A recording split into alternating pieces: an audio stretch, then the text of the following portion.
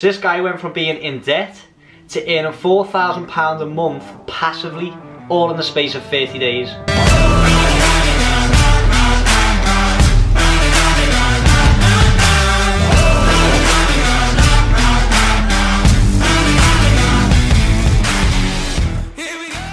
What's going on, guys? So in a minute we're going to jump on a Skype call with Bradley Riley. He's like a millennial entrepreneur, he's a social media marketing expert, he does business coaching as well, and he's also got like a really successful social media marketing agency. He's based out in England and he's just come back from like the laptop lifestyle holiday or work holiday in Australia. And during the Skype call I'm going to ask him like a little few questions about how he's outsourced most of his agency, because he earns £4,000 but passively, so he doesn't need to do anything to earn that. All he does is make sure that everything runs smoothly. He's put like systems in place to like automize most of his company, and that's what we're going to ask him, like how he's done it all, how he's built it all up, what his day looks like, stuff like that. So anyway, without further ado, let's jump into the call. Hi guys, so here I am with Brad Riley. I was going to say Bradley again there, but it's Brad Riley. Brad, and like, to be honest, I can go on about all the stuff you've done, but I think you're best just introducing yourself. Yeah, thank you, man. So yeah, as Josh said, my name's Brad Riley. I'm an entrepreneur from the UK. Similar to Josh as well, I've got my own social media marketing agency. I do it a little bit different to him though. I do it more freelance than quote unquote agency. You know, I've got a personal brand, I do online coaching, and yeah, man, that's pretty much it. Alright, sounds good. And yeah, like you said, you do outsource like quite a lot of. To be honest, how much of your like agency do you outsource? Is it everything or? Yeah, pretty much everything. Obviously, like client emails and like phone calls with my client, I can't outsource, but yeah, they're a bit few far in between. I probably have maybe an hour a month having to reply to emails. I barely get them, but everything else in my agency, so literally like 99% of my agency is outsourced, which is like all the graphic design stuff, all the management, all the posting, all the growth of the accounts, Facebook ads, pretty much everything is outsourced. So I'm quite big on that because, you know, I like to work smart, not hard. I don't really want to be working on my business all the time. I like to focus on getting clients, and then I can just outsource that, and yeah, it's a lot easier to scale that way. Yeah, I understand. Yeah, and how did you actually get started with outsourcing? Yeah, man. So with outsourcing, basically, when we did a video over on my channel, we spoke about the 4-hour work week. Yeah. But back in August, I went on a 2-week holiday to France, and at this point, I had no outsourcers at all. So I was doing all the posting, all the graphic design, all like the social media management. I was doing it myself. So obviously, for me to go on holiday for 2 weeks, that meant I had to do 2 weeks of work before I left, so for me to be able to relax. And I remember sitting there all week, working 18-hour days, busting my balls, like literally grinding hard just to get the posts out on time, right? And then I was on holiday, and I was like, right, I'm gonna read a book. I read 4-Hour Work Week, and while I was out there and I was chilling out, enjoying life, you know, the week before, like I said, I was hustling hard, like not getting any new clients, just doing like the busy work. Yeah. And I was sat there reading 4-Hour Work Week, and he started to speak about how the fact he was having, he was working, you know, 4 hours a week, and he was traveling the world, and he was, you know, doing jiu-jitsu lessons and learning French and all this cool stuff. And I was like, you know what, like I've worked hard all week. You know what, it's not as glamorous as it seems. Like, I want to start outsourcing some of this stuff so I can actually enjoy my life a little bit more. So that's how I got into it. I learned about it originally from Tim Ferriss, and then from then, the second I got back that week, I started finding outsourcers. I hired a few bad outsourcers. I hired a few average ones, but from trial and error, I've now worked with a couple of outsourcers who are really good, and now it runs like super smooth. So it was a couple of weeks where it was a little bit rocky, trying different people here and there. But yeah, man, Tim Ferriss, to answer your question. Yeah, and like obviously you've got to start somewhere, so like you can't get like the perfect outsourcers right away. But like even though you've got so much experience, you've actually only like just started this whole like social media marketing agency. I'm like over a year ago, you were still. No, I got my first client at the end of March last year, so it's probably about, what was that, 9-10 months ago, something around that. I just started this, but yeah, like when I first started, my goal was like, as like most entrepreneurs, I was like, I can't breathe working for someone else. So I was a uni student. I worked a minimum wage job just stacking shelves, and like I literally could not deal with it. So at the point, you know, I wasn't dreaming of this like 6-figure business, 7-figure business. All I wanted at the time was just £1,000 a month to earn the same that I did at my minimum wage job, just so I could quit and work from home. And if that meant I had to work 80-hour weeks, 100-hour weeks just to do so, I wouldn't have cared at that point, because I just wanted to work from home. So when I first started, it all escalated really quickly, because, like I said, all I wanted was just £1,000 a month to you know, make my way, to pay my bills and just work from home. And then within the first 7 days of doing the first day of doing my social media marketing agency, I actually landed a client within 24 hours, and it wasn't a huge client; it was for $500 a month. But overnight, I was like, "Holy crap! I've just made half a month's wages working from home," and I realized, like, hang on a minute, this is quite fun now. So I started to scale it massively, and then within the first month, I scaled to $4,000 a month. So it sort of went from 0 to like $4K a month very quickly. But yeah, so I started back in March. So it's been about 9 months, but only the past couple months I've really started to outsource it. Before then, I was doing it all myself. Yeah, that's an amazing story, that though, in such a short time to go from where you were to where you are now. And I think, like, on my Insta, like, my following, I put up a few polls to say, like, you know, are you currently doing what you love and stuff like that. And a lot of people say that they think about, like, they really do want to change something about their life. Like, they really do want to start doing more stuff that they like and really, like, be entrepreneurial, basically. And but they never really get started. So what for you was, like, the tipping point where you said, okay, that's it, I'm fed up with the way I'm living life, I'm going to change it? Well, like I said, for me, it's like I couldn't breathe unless I was doing something that I enjoyed. I was always looking for the next thing. So if we, like, go back 3-4 years ago, I finished school. I, you know, went through college for a couple of years, and then I had to get a job, right? So I worked full time for about, I think it was just over 2 years. I wasn't doing anything else at this point. I was literally just working, and I was working full time, like I said, at a retail store, earning minimum wage. I was doing shift work, so I was working till 11 p.m. at night, and then I was in the next morning at 6 a.m. Just crappy shifts, like minimum wage. Never had any money. If I wanted to go on holiday, I had to save. But I always wanted more. Literally, from when I was young, I always wanted to own my own business, but I was always searching for that thing. So rather than me just think, you know, I'm just going to keep working this job, because I was so miserable, I thought, you know what, I'm just going to go to uni, because I don't know what I want to do. At least if I go to uni, it's going to give me a degree. I at least have a few years to decide what I want to do. So I went to uni and I did business. Obviously, I did business because I wanted to own a business. As soon as I got there, I realized you learn absolutely nothing to do with actually running a business. It's so different. So, you know, the first few months, you know, I got drunk, went out, had loads of fun. And when things started to get more serious, I had to actually revise for my exams. I started to really hate it again. And people around me looked at me and thought, like, he quits everything he does. But it's not that I was quitting everything I did. It's because I knew what I wanted, right? So after a few months of being in that course, I dropped out. But I promised my family that I'm only dropping out because it was the course. So I changed from business to accounting. And then I went to accounting and realised I was literally just as miserable. So there was not really one point for me where it just tipped over the edge. It was like I was always looking for more, but I just never found it. I don't know if you've been in the same situation, but even when I was like younger, I was always trying to create the next Facebook. Like, I was trying to come up with the next Facebook, or the next, like, food delivery company, or the next Google. But I had to start realising, like, that's not going to happen.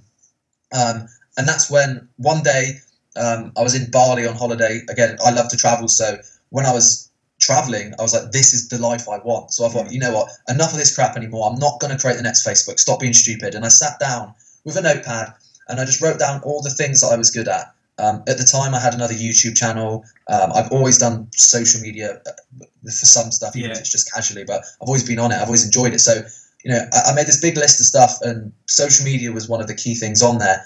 And that's when it transitioned from me, like, thinking, right, I want to own a business one day, to actually, you know, this is a business I can do. And then that's when, from then I started to learn as much as possible about social media marketing. I found out about Tai Lopez's course. I never bought it, but I found out about it, started to watch all these videos, and it literally escalated from there. So the biggest thing for me was finding out what it was I was going to do, as opposed to, you know, one tipping point which made me have to do it, if that makes sense. Like, I've always wanted to do it. It was just finding the right thing. Yeah, I understand. Yeah, and I completely agree with it. Like, traveling and like living the laptop lifestyle like that it's just goals in it. And yeah, like basically with social media marketing, we can't actually live like a laptop lifestyle because we're not like stuck in one place. Like, we're not restricted to like a certain like office space or anything like that. And exactly. Obviously you've took living the laptop lifestyle to the next level by going to Australia. Do you mind like telling someone about that? Yeah, man, of course. Well, before we hop on Australia, talking about the laptop lifestyle, actually, some exciting news. I know it's only 2018 now, but I really want to focus on building my business more so this year. But me and my girlfriend, we're actually going on a round the world trip next year in 2019, and you know, most people would have to save to do that, but you know, we're trying to save a little bit just so we've got money to go out there with. But you know, we're actually taking it to the extreme next year. We're going to go to like 30 countries, and you know, we're just going to be able to live out there. We're not going to, with no one-way ticket, no plan to come back, and that's the power of social media marketing. But yeah, in regards to where I've just been, we've just come back from Australia with Ollie Chapman. Some of you guys might be familiar with him, but yeah, we flew out. When was that? First week or second week in December, I think it was. We flew out there for 2 weeks to the Gold Coast. We booked it a week before, and whilst we were out there, you know, because of our businesses, we paid off the trip whilst we were out there. And that's not to say like, that's not to show off or say, look at all this. It's just to say like it can be done. And like, for me to go to Australia before in my old job, I would have had to have worked over 2 months and not spent a penny for the whole literally not spent a penny for over 2 months, close to 3 months, and I would have to book it off like 6 weeks in advance, 6 months in advance. I had to book the holiday off. But doing social media marketing just gives you that opportunity to be able to have the freedom to do what you want. So, like I said, I spoke to Ollie on the phone, and he invited me to go to LA. It was originally with him, and then we decided for some reason in the end to just go to Australia. But we literally booked it a week before we went. We booked some place, flew out there, went out there for 2 weeks, you know, just lived the laptop lifestyle literally as it was, woke up in the mornings, did some work, and then spent the rest of the day chilling out, going around the Gold Coast to Brisbane and things like that, and then flew back just before Christmas. But yeah, it's nuts to think, you know, that was all I dreamed of 6 months ago, a year ago. But you know, to anyone watching this, if you're thinking of getting into social media marketing, I couldn't recommend it enough, because like I said, for me, I got my first client in a day. It just takes that first step, and then from there things can escalate massively. Yeah, that's amazing. Like, just the freedom that you've got, like the way you were living life, especially in Australia, just like going traveling and stuff like that, but still actually earning money. Like, you know what I mean? It's just, that's amazing. That is just ultimate freedom, isn't it? And especially the way you outsource and everything. It's just so much more time to do stuff that you actually love. Yeah, man. There's this really big misconception, and I love Gary Vee. I literally love Gary Vee, but he's very much hustle yourself to death. And there's a time and place for that. There is definitely a time and place to get up in the morning at 6 a.m. and go to bed at midnight and hustle all day.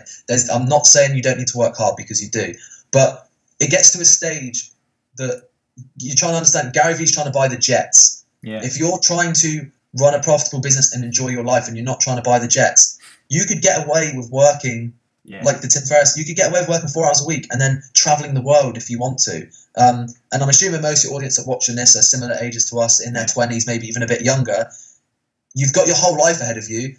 Like, if you want to go traveling, enjoy your life, go traveling, you know, build up, especially places like Thailand. You can probably live on £1,000 a month. All that is 2 really low paying clients, or just one client. So all you need to do is get one client, book a ticket to Thailand, and don't look back if traveling is what you want to do. Yeah, exactly. So anyway, with all your obviously, because you own your own business and you outsource most of it, what does your average day look like? So I'm super big on, you probably know this, like only focusing on client acquisition and things that are gonna bring money into the business. So I wake up in the morning. I'm quite big on like morning routines. Like, obviously, waking up and being grateful for things in the morning doesn't mean I'm going to earn more money, but it just means that I'm all about like being fulfilled. So it's a good way to start the day. So I wake up, I do my morning routine. I'll maybe go for a little run or go to the gym or something like that. And then once I get back, I'll have a drink of water, I'll get myself refreshed for the day, and then my work day starts. That's usually around 8 or 9 o'clock after I've done all my morning routine stuff. And then from then, I'll just purely focus on things that's going to bring money into my business. So for my agency, that's literally getting new clients. So I'll reach out to potential clients. I'll message people. I'll do all my outreach. After that, for me, I've also got my personal brand. So that brings money to me. So uploading a YouTube video for me is an income producing activity, because the more I upload, the more followers I'm going to get. So, I'll probably make my video for the day. But the biggest thing for me is just doing your tasks in order of importance. So make sure you're planning your day and going into it with a most important task, and whatever that task is, do it first. I don't care. Most of the time, that's the most uncomfortable thing, because if it was easy, everyone would do it. Yeah, exactly. But it's not. So and plus, if you get it out of the way first thing in the morning, it's done then.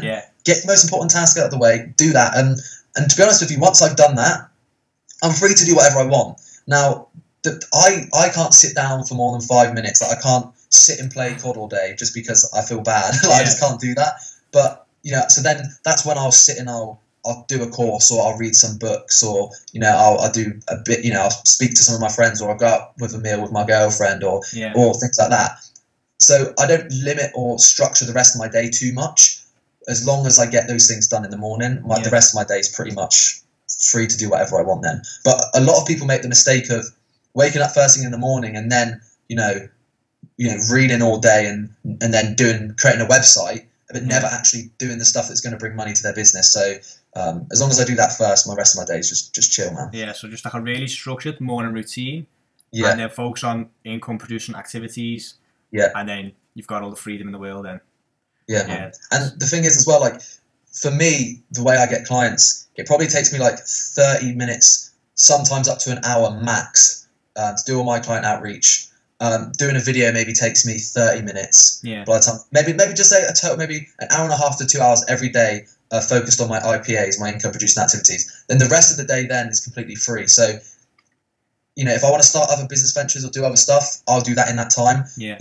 When I was in Australia, I wasn't really doing any of that, so I was just enjoying myself. And next year when I go traveling, I'll probably just crack up in the morning, do that hour and a half, do that 2 hours, and then I won't work for the rest of the day. I'll just enjoy traveling and things like that. Yeah, that's amazing. Anyway, guys, I'll probably wrap up this little interview here. If you want to know any more about outsourcing or client acquisition or anything else that Brad does, he also offers coaching. I'll link all his social media and his coaching in the description box down below. Brad, thanks for coming on the channel. It was an honour for you to be on my channel and to speak about how you've done it all. Thank you, man. And I'll see you guys in a bit. So there you go, guys. That was a Skype call with Bradley Riley, and it just goes to show, he was stacking shelves in the shop and he was fed up of it, and within a few days he already had 2 clients, and he's just building on his agency. He's found certain processes to systemize, automate and outsource most of it, and now he's got so much free time to look into other business ventures, work on his personal brand and on self-improvement. Really great guy. After the Skype call we had a little chat as well, just about our goals and how we can help each other out, because obviously he knows so much more than I do, and then I can help him with the personal brand part of it. And it's just great to stay in contact with like-minded people, and people that are on the, it sounds so cliche, but people that are on the same journey, people that want more than just the regular everyday life. It's just refreshing, and it leaves me so motivated as well to proper crush it in 2018. Anyway, guys, if you want me to do more of these interview type of videos, then let me know in the comments down below. Also, let me know in the comments down below what you thought of or what you think of my videos lately. Obviously, it's no more fitness related. It is more business related, social media marketing related, and I've noticed a decline in my views. So let me know, just like it, or he's considering unsubscribing if I do keep this up. Let me know in the comments down below. Like the video though if you did like this video, because that will help the channel grow more and attract the right type of people. Subscribe to the channel if you do want to stick around. Click on the little bell so you get a notification every single time I upload. Thanks for watching. I'll see you guys in the next one.